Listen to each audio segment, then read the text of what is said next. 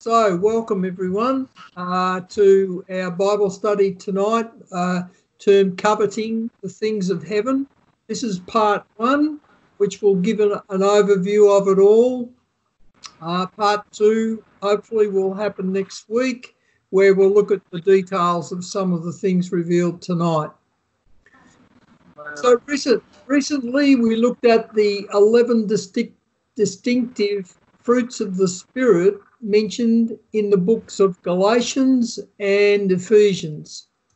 In essence, the evidence of these fruits indicated the indwelling presence of the Holy Spirit within Christ's disciples. This was illustrated by the grasshopper in the jar representing the Christian in today's world. You might remember that? Yes, we remember that. Good. So we also look briefly at the promises of Christ to his disciples. The promises in the scriptures are only to those who overcome Satan's lies and deceptions in this life. So in this I said, it seems to me that when a Christian experiences the new birth, that his or her name is then placed upon a seat located near Christ's throne in heaven. So to the sons of God who overcome Satan's deceptions, together with his tests and his lies, Christ says he or she is seated with Christ in heavenly places. And it says here, and hath raised us up together and made us to sit together in heavenly places in Christ Jesus, in Ephesians 2:6. So we saw this, and there's the illustration of the seat, and most of us should remember seeing that illustration. Now, in the lesson last week, we also learned about the promises of Jesus Christ made to those Christians who overcome Satan's temptations and his trials and his testings and persecutions.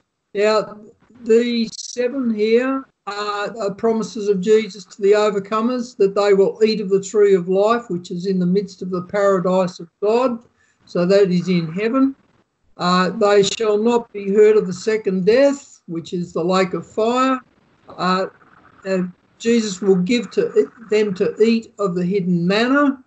And Jesus will give to the overcomer a white stone, and in the stone a new name written. And Jesus will give power, meaning rulership, over the nations in Christ's millennial kingdom. And he will make a pillar, make that individual a pillar in the temple of my God. And Jesus will write upon him the new name that Jesus has for him or her. And he says that he will grant to sit with me in my throne, even as I also overcame Satan's temptations and am set down with my Father in his throne. So these are the precious promises that are in the future to everyone who overcomes Satan's temptations in this life and can sit with glory with Jesus in his throne, so just as Jesus sat down with his Father in his throne because he overcame. So with foregoing promises of what we can expect to inherit in heaven one day, the message this week looks at the various spiritual gifts our Creator has waiting for us in heaven for us to use now while on the earth. So if we look at a gift box, this is a worldly gift box, but we can sort of look at it as the Holy Spirit giving us his gifts, and all we're going to do is ask for them. So this is really what the message is here tonight. Okay, so this claim is based around the following verses of Scripture. This is what this is all based on. So the question is, by the Apostle Paul to the Corinthians, do all have the gifts of healing? Well, the answer to that is no. Do all speak with tongues, unknown tongues? The answer there is no. Do all interpret an unknown tongue? The answer there again is no. So he's saying that covet earnestly the best gifts. Okay, the next one here says, wherefore, brethren, covet to prophesy and forbid not to speak with tongues. So now this is the message for tonight. So the following scripture verse tells us that it is wrong to worry about the cares of this world and to lust after, meaning to covet, the things of this world. Otherwise, focusing on such things will choke the will of God in the Christian's life. And those who succumb will become spiritually unfruitful towards God.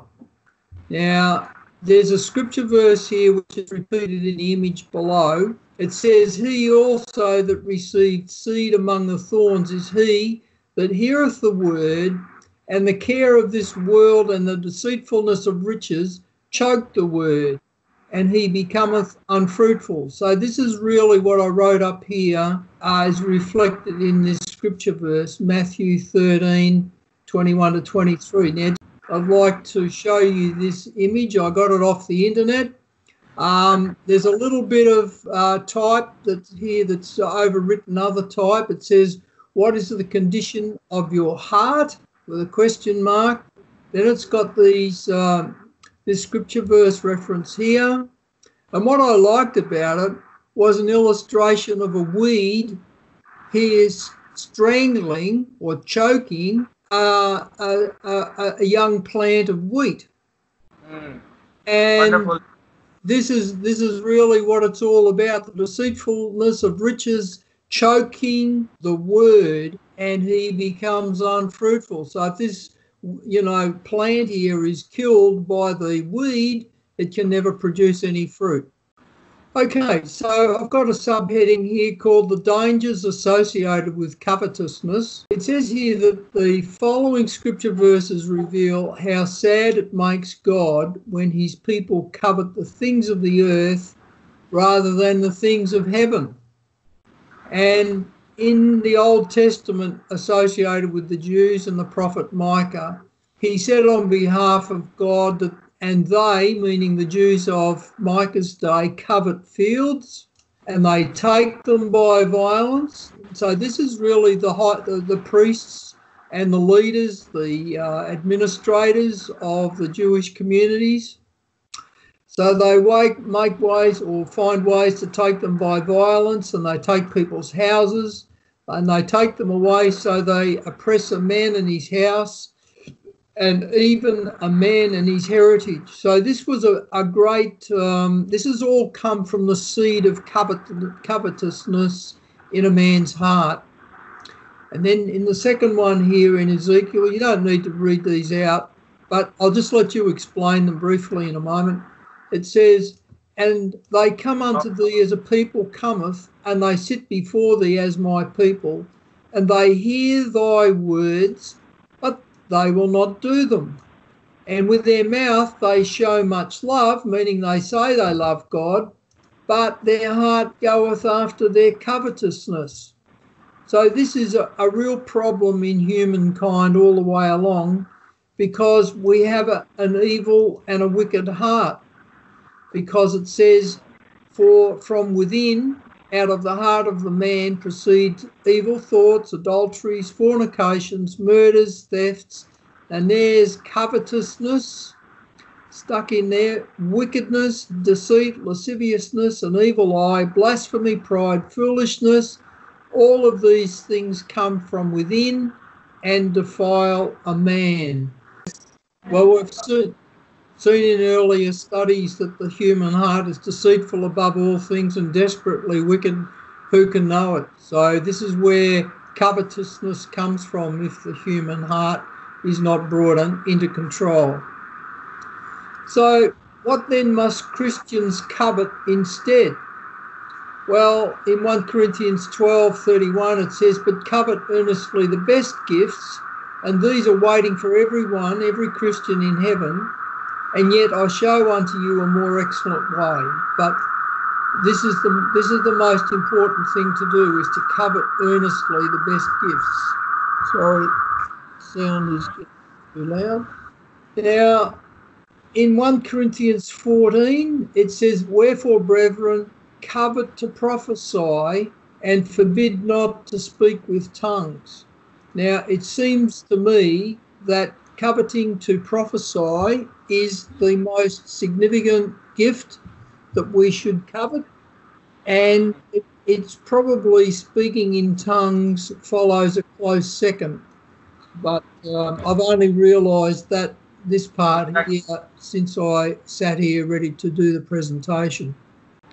So let's just analyse what is the best gift. So following on from 1 Corinthians 12 verse 31, that's this one up here, okay? Prophesying appears to be the best gift. So here is a command for all believers to covet earnestly the gifts. Now, in 1 Corinthians 14:1, and Asma can look that up for me, it says, "Follow after charity." Now, charity means godly love or divine love, okay? It's a very superior love, and you can find out what all that is in 1 Corinthians 13. And it says, "And desire spiritual gifts, but rather that ye may prophesy." So obviously prophecy is the highest or the best gift. Okay, now the meaning of covet means eager rivalry. You know, it means that you're not going to be outdone in the exercise of this gift, and it's got strong passion for a thing. Okay, and the Greek definition for covet is the same as to have zeal for something. Zeal is a really strong passion for something. A fervent mind. It's also on the level of envy and jealousy. These have negative connotations here in the Bible, but it still illustrates the sort of meaning for covetousness, you know, or coveting. Now, the third definition here for the best gifts is that the stronger gift, the better gift, the greater gift, or the superior gift. That's what it all means. So all of this here is just an analysis of coveting earnestly the best gifts, okay? The question here is, why covet to prophesy? Now, the scripture says that prophesying is the best gift as stated in 1 Corinthians 14:39 above. So we've just read that. Yes. If we compare the gift of prophesying to, say, the gift of miracles, where Christ changed large water pots into wine, that was mentioned in John 4 verse 46. And he says that Christians can say to a large mountain, "Be plucked up and be cast into the sea." I mean, these are huge miracles if you can fully appreciate it. That's how we understand things. We would say that's huge in our sense from a worldly point of view. But from God's perspective, he says the prophesying is superior to doing any of these miracles. So this is the value that God puts on prophesying in the church, okay? So that is what he calls the best gift. So all of these other things can still be done, like saying to a large mountain, being plucked up and cast into the sea, or changing water into wine, but prophesying is far more powerful in God's kingdom. So let's look at what are the spiritual gifts. And there's two sections here. The first one here is the 8 gifts of God that he gives to Christians. So the first gift that he gives is Christ. Now, in John 4:10 is the gift as living water, and he's also called the heavenly and the unspeakable gift in 2 Corinthians 9, and referred to as the heavenly gift in Hebrews 6. Now, we don't need to read all these out, otherwise we'll be here all night. Okay. But if there is any that you particularly want to read out, then please say so. The second one here is the Holy Spirit is promised to us, and it says the word promised to us in Acts 2:33. Now, the Holy Spirit is gifted to us in Acts 2, and it's given conditionally, meaning you've got to meet the condition, and the condition is to them that obey him. So this is where we've got to obey the Holy Spirit. When he says to do something, we've got to do that. And there's a verse of scripture that says, and it's a commandment to grieve not the Holy Spirit. So these are very important things to know and understand. So those are references about obeying the Holy Spirit. Now, God also gave Christians in the upper room the same gift of the Holy Spirit as he gave to the Christians in Cornelius's house. This is the Romans, the Gentile Christians in the house of Cornelius. Okay, so this is the Holy Spirit who was promised and given.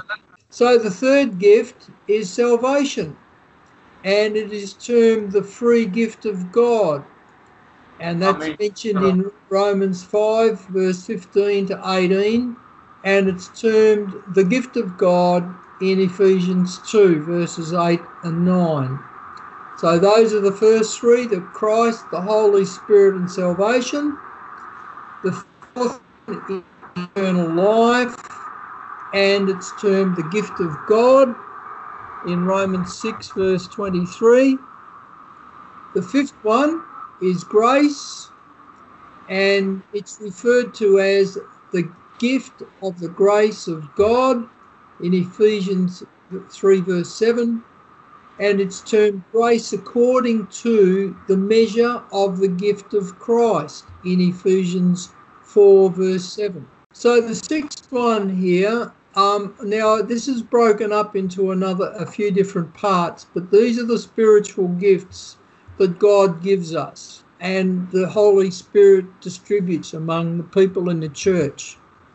So it's according to the grace given to us mentioned in Romans 12:6. These are the gifts that are distributed, because we're not to come behind in no gift. In other words, if God has got gifts offered to us, we aren't to reject them or neglect them. Okay? So these are issues associated with the spiritual gifts. Now, we'll speak about this in a moment, but there are diversities, administrations, and operations of the gifts.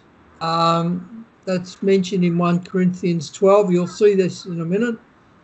Then there are gifts that are given in the church. Firstly, the ministry of the apostles, then the prophets, then teachers, then there's miracles, healings, then there's helps and governments, and the diversities of tongues. These are all ministries within the church that God has given the church as gifts.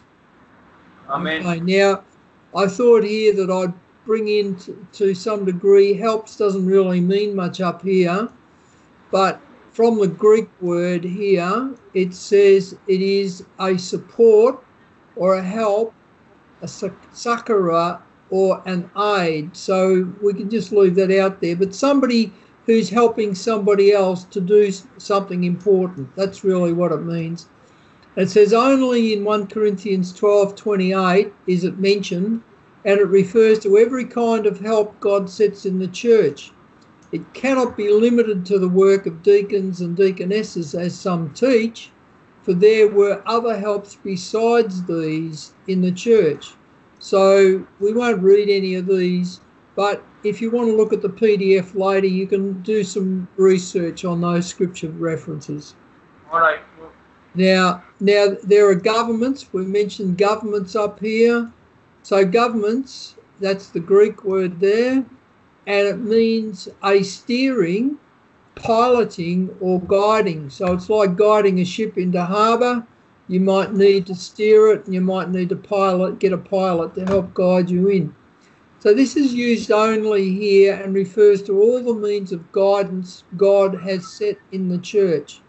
It has no reference to power to rule, but to men of extraordinary wisdom, knowledge, and discernment to guide the church in all of its problems. So the gift of wisdom, knowledge, and discernment of spirits are all involved in this ability of guidance. Amen. Wonderful. Now, there's a lot there. We can come back to this if you give people something in the local language.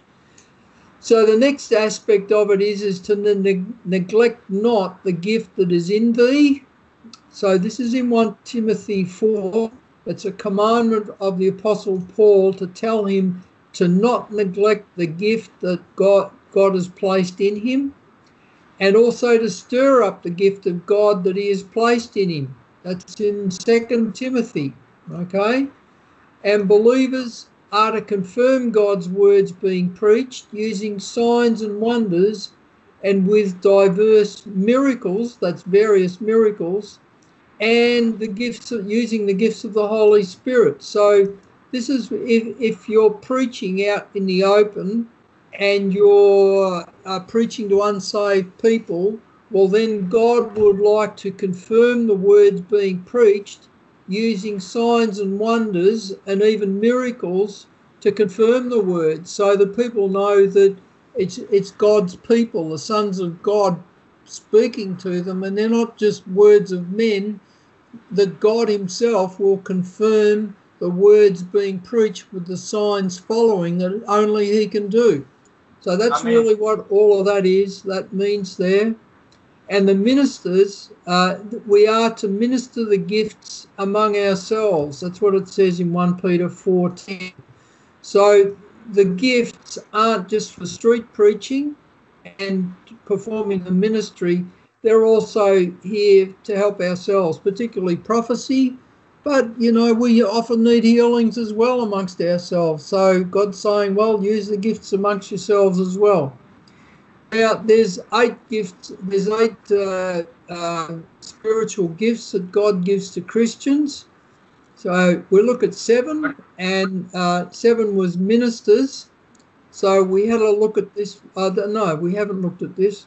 This is, and he gave some apostles, prophets, some evangelists, pastors and teachers for the perfecting of the saints, for the work of the ministry, for the edifying of the body of Christ. That's why he's given us ministers, okay? Yes, and the final one is that the gifts are given for all good things. So God gives good things to his children who ask for them, and yes, the fruit comes from the gifts that he has given us, and every good and perfect gift comes from above. That's what it says in James 1 verse 17. Now we'll look at the second part here. Up here was the first part, which was the 8 gifts of God to Christians. The second part here is the 9 distinctive gifts of the Holy Spirit. So it says here, but the manifestation of the Spirit is given to every man to profit withal, meaning total profit. For to one Christian is given by the Spirit the word of wisdom. And then it says, to another the word of knowledge by the same Spirit. To another, faith. And then by the same Spirit, to another, the gifts of healing by the same Spirit. To another, the working of miracles. To another, prophecy. To another, the discerning of spirits. To another, diverse kinds of tongues, so that's speaking in all types of different tongues. And to another, the interpretation of tongues. But all Amen. these worketh that one and the selfsame Spirit, meaning the Holy Spirit, dividing to every man severally as he will. So that means the Holy Spirit, he can distribute 2, 3, 4 different gifts to one person. He might distribute 1 or 2 to another. but that would be associated with the ministry that that man or that woman is going to perform. So there are the 9 distinctive gifts that the Holy Spirit has offering to everyone who has become born again, and who is striving to it, or they've strived to enter into the kingdom of heaven. They've become born again, and now they want to produce fruit into God's kingdom. Well, then they need one or more of these 9 gifts to be able to do the will of God and bring forth the fruit into God's kingdom. So that's what all of this really represents. So we can generally categorize the above 9 gifts as follows. So they're broken up into 3 categories. The first is the word gifts. So we've got the word of wisdom, we've got a word of knowledge, and we have the discerning of spirits.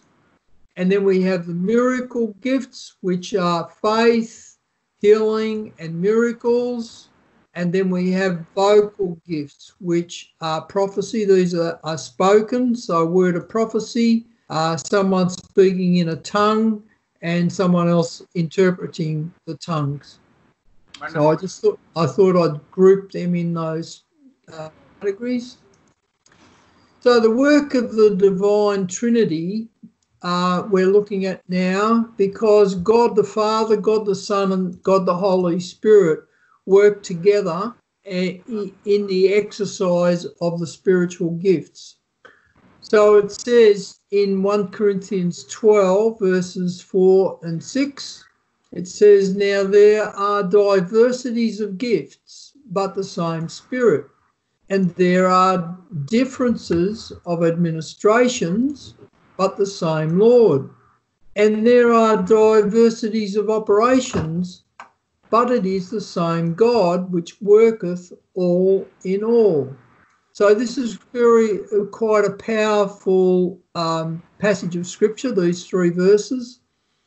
But what it means is that the spiritual gifts are distributed to the sons of God by the Holy Spirit, and the operations of using these gifts are initiated by God the Father, and it commences when he decides that he wants something done. So this is him exercising his will. So in Matthew 12, verse 50, it says, Jesus says, "Whosoever doeth the will of my Father in heaven, the same is my brother, my sister, and my mother." So that means that if we do the will of God, we know what the will of God is, and then we do it, well, then he arranges the operations of what we need to do. Now, the administrations are arranged by Jesus Christ as the great shepherd of the sheep to those of his sheep who hear his voice. So this is the way I have presented it to you tonight, that the Holy Spirit distributes the gifts and he works with the people to ensure that when they're exercised, that the things happen that they're supposed to happen. Then God knows what gifts each of his children here, or his sons of God, have here on the earth. So then he might decide that he wants some evangelism done. That might originate in his will, and he might say, well, I want the church in Lahore to go out and evangelise somewhere.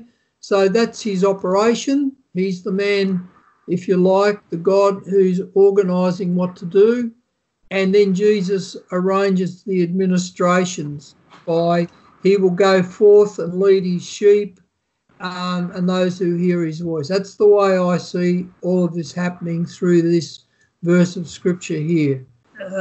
We're talking about here born-again Christians who are termed the sons of God, and they're not really sons of God unless they're able to demonstrate the gifts of the Spirit. Okay? Now, Jesus turned water into wine, which was the gift of miracles. Okay? And he talked to the woman at the well and told her all that had ever happened to her, which was that she had been married to 4 other husbands, and the husband that she had now was the 5th. So that was the word of knowledge. So these are spiritual gifts, the diversities of gifts. So Jesus exercised the 9. He had the 9 gifts that he operated in his ministry, but he didn't do them himself. He used the Holy Spirit to exercise those gifts. So there are the administration. So God the Father would have said to him, Jesus, go and do this, and Jesus would have had the gifts to have done that. So God the Holy Spirit would have been working with God the Father to allow Jesus to do the miracles or the word of knowledge, whatever it was. And this is what this is to some degree saying. The thing is here that we're looking at us here on the earth as sons of God, which is different to being the Son of God. So the spiritual gifts are distributed by the Holy Spirit. The operations, meaning he's telling Christians in one church to go and do one job, if you like, that is the will of God. And you might tell God the Father might want Christians in another church to do something different. So God the Father is organising it through operations, if you like, but to administer the operation, Jesus Christ does that as the great shepherd of the sheep to those of his sheep who hear his voice. So the born-again Christian is like a sheep who hears the voice of the great shepherd, and they follow him wherever he goes. Do you understand that? Now we'll look at the 10 ministries of the Holy Spirit, and meaning these are ways that he manifests himself in this world, okay? So his first aim here is that he will glorify Jesus in everything that he do. So the Holy Spirit takes no glory for himself. He doesn't attract any worship to himself or any prayer, really. Basically, he wants people to glorify Jesus in the name of Jesus. That's the first one. So the second one is that he initiates or inspires spiritual manifestations. So these are the gifts when they're working through God's people. The Holy Spirit baptizes the sons of God into the body of Christ in the church. Okay, so as a new believer comes into the church and he gets saved, he gets born again, after he's strived to enter into the kingdom of heaven, once God knows that he is looking to produce fruit, he then gets baptized into the body of Christ by the Holy Spirit. Now, the fourth one is that he refreshes believers. You know, we can always get a bit weary during our journey through this life. The Holy Spirit will refresh us when we get tired. The next manifestation is that he imparts love to his people and others through his people. The sixth one is that he speaks mystery in tongues. And the seventh one is that he interprets the mysteries that have been uttered in tongues. The eighth one is that he edifies the body of Christ by prophecy. The ninth one is that he edifies believers in tongues. That means just on your own. There can be times when you break into a tongue and he can just edify you without anybody else knowing what's happening. And the 10th one is that he gives gifts to believers. So these are the 10 different ways the Holy Spirit manifests himself in the lives of believers. So this is a summary. Therefore, we can safely assume the following points from the foregoing statements that we saw in Scripture. Now, no Christian can bring the required fruit into God's kingdom as a branch grafted into Jesus unless he or she uses one or more gifts of the Holy Spirit that are needed to perform the ministry that Christ has appointed unto them. So the one or more gifts are needed to perform the ministry, and and that ministry, when performed, will produce the fruit that God requires from the branch that's been grafted into Jesus. So all Christians who have a known ministry and the gifts operating with that ministry must join with other like-minded Christians in their ministries to become members of the body of Christ, as shown below. So if somebody has an eye ministry, we could regard an eye ministry as being prophecy. So that eye ministry should have the gift of prophecy. It could have a gift of tongues. It could also have the gift of interpretation of tongues. So, you can look at it that way. A foot ministry would have a different set of gifts. This would be one maybe that helps with the preaching of the gospel, just like the hand ministry might have different gifts as well. But the idea is that all of these ministries have one or more of the 9 gifts of the Holy Spirit operating in each one. And as you can see there, I've used the image of a good soldier of Jesus Christ in each one of these ministries. That means that somebody, I put it in here, no I didn't, it means that somebody's matured from being a babe in Christ to being a young youth, a young man, and then a father, and then matured up to become a good soldier of Jesus Christ in that ministry. So the third point here is the Christians within the particular body of Christ. That means the church in that area. Of course, we're supposed to have multiple churches everywhere. So the various Christians within that particular church must regularly evangelise their local communities.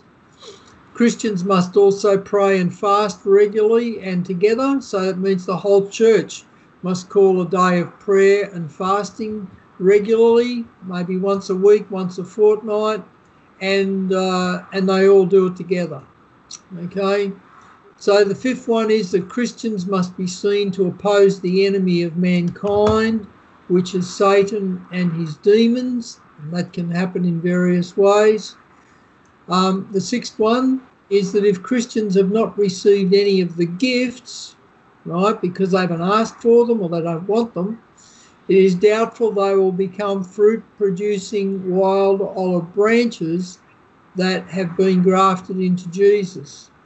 So what I say is that every Christian who becomes born again is like a branch grafted into Jesus from which God the Father expects to see spiritual fruit produced from that branch. But if the branch isn't exercising the gifts of the Spirit or, is strayed and just not interested in that type of thing, then they can't produce the fruit that God requires as a branch grafted into Jesus. So here Jesus says, every branch in me that beareth not fruit, he, meaning God the Father, taketh away, and every branch that beareth fruit he purgeth. That means he keeps pruning it back, right, because it's a good fruit producing branch, so he keeps pruning it back so it'll produce more fruit. Okay, produce more fruit.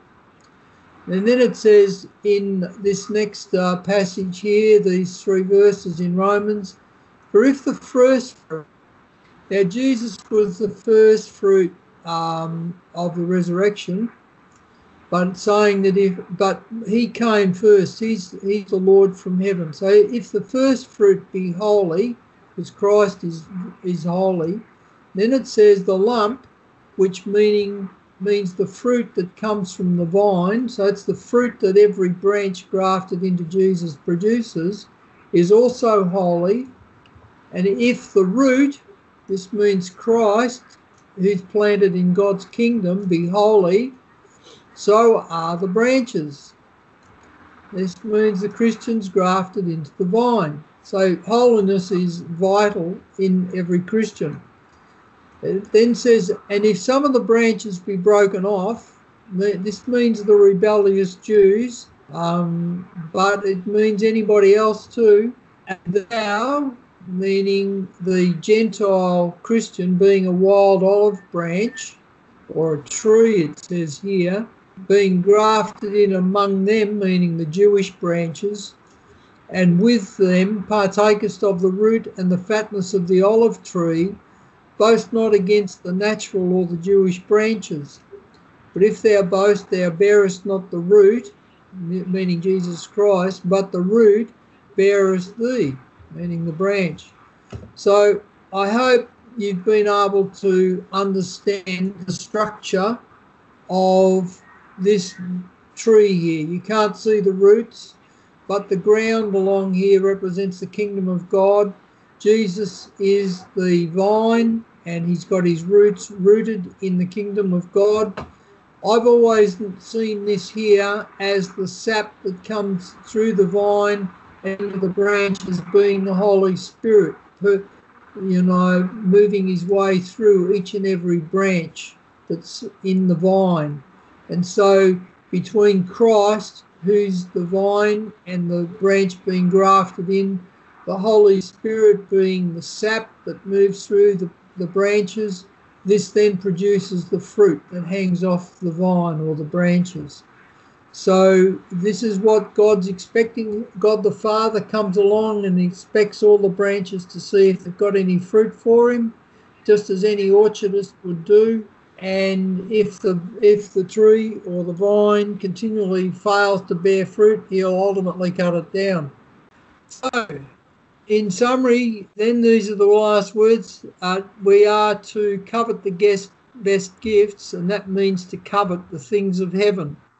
Because by doing that, each Christian, through the operation of the gifts from heaven, will eventually result in the storing up of the treasures in heaven for themselves. It's sort of like if we work hard and we earn money and we put the money in the bank here, when we need the money, we can go to the teller machine and withdraw some of the money that we've created through our work, and it works exactly the same in heaven.